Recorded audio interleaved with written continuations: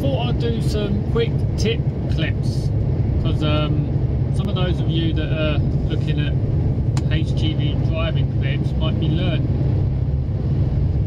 So up here I've got a left turn that in an 18 tonner which I'm in is really awkward to do, and mounting the curb you fail your test. And the only way to try and avoid this sort of thing is just,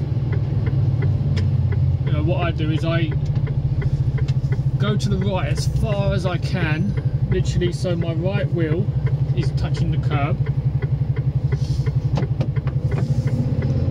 and then I stick the nose all the way out, and then I turn so my wheels are close to that island, and then my back wheel doesn't go up the curb. It's easier said than done. I've been doing that turn for 3 years. So